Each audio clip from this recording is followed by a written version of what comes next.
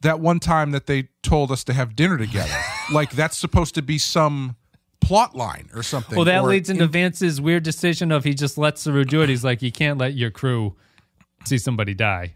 That's just, it's just unacceptable. Well, like, I didn't mind that scene. I thought that scene was pretty good. Do you? I don't know. I don't buy that. I don't like. Well, I am on the fence about it. Yeah. Well, go into like.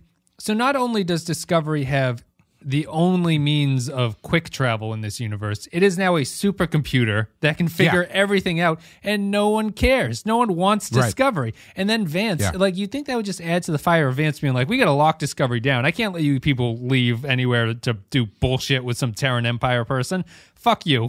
Like, I'm taking over this ship. Right. That's the only thing that makes sense for Vance, for me. I don't know. I like Vance as a character, but he's just another in the mold of Pike character at this point. And like, you expect him to turn a little bit, or you expect something to work against Saru and Burnham there. And it never happens. It's just everyone glad handing each other, going like, well, Captain Saru, I hope you jump over there. It's stupid. The thing that I do like about it is it continues what I think is the strongest storyline, which is Saru figuring out how to be a captain.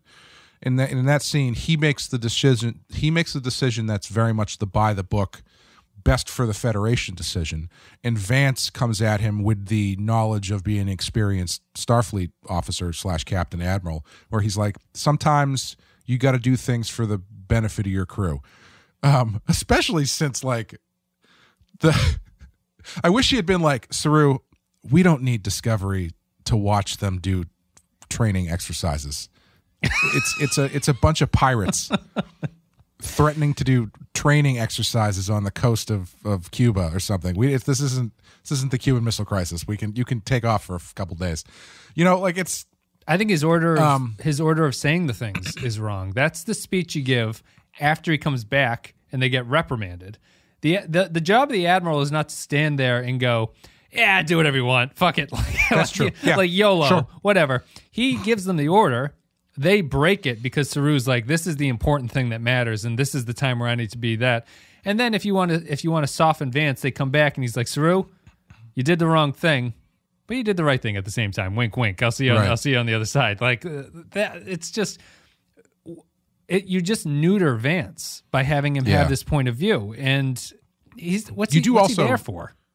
You do also neuter Saru as well, because Vance is now siding with Burnham.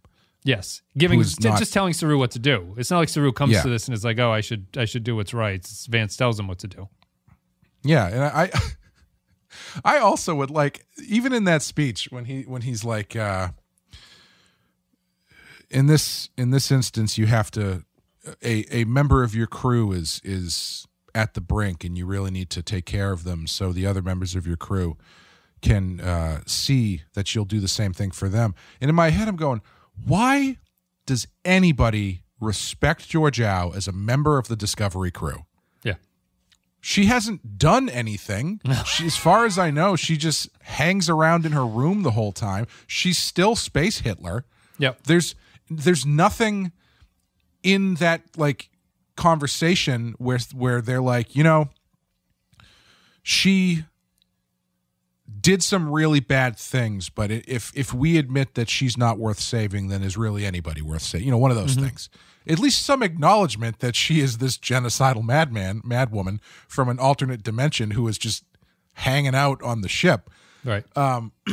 Or even go the other way. If Vance is against it, have Saru be like, you know, I didn't really consider her I never trusted her, and I didn't consider her a valuable member of the crew. But she has shown time and time again that she has stepped up in order to help the people on Discovery, blah, blah, blah, which is questionable at best. Yeah, it's a little bit of a weak argument, but I can't totally honestly, disprove it. Yeah, honestly, it's better than nothing.